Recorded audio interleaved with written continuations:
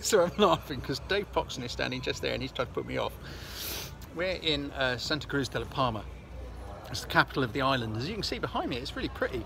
There's some lovely streets here. You could definitely get some nice shots around here.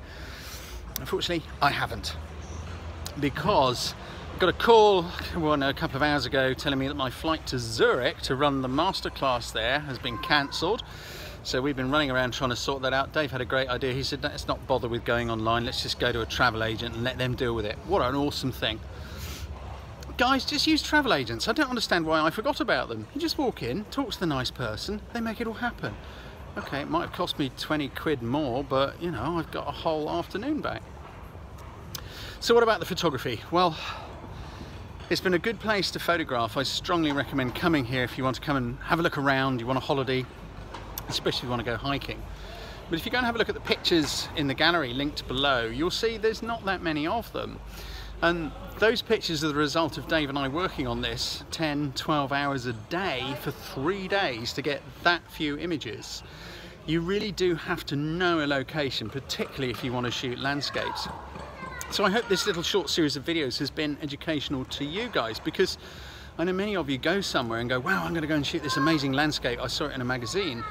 But you haven't seen the back end to that. You haven't seen how many times the photographer probably visited that location many times over, understanding it, getting to know it, the light, etc. Landscape photography takes a lot of work. We were stood on a hillside looking at the light on the side of a mountain, on the side of a caldera earlier. There's a beautiful cloud in the sky. And you know, we were just stood there waiting for the decisive moment when the light just came over the top of the ridge.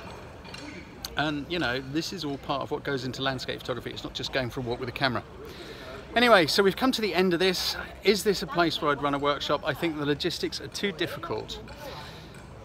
To travel only sort of 5 or 10 miles can take an hour or more because of all the switchbacks in these roads going up and down, up and down, up and down.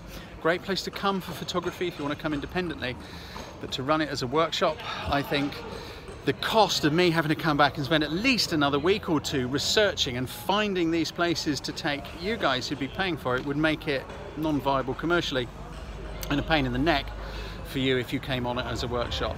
Come here, have a look around. It's been a great experience. I've thoroughly enjoyed hanging out with my friend David. Dave, come and say goodbye to the people. Goodbye, people. I'm sorry he can't help being a knob. But yeah, it's been a good time hanging out with my buddy, taking some pictures, and I'm really happy with the pictures I've got, even though we haven't had the best conditions. So my next stop is going to be in Zurich to run the masterclass there. I may give you a little update, may even shoot a little video whilst I'm there. As you know, I like to do that. Take care. As I say, think about everything I've just said. You want to go shooting landscapes, you've got to put a lot of work into it. Ciao.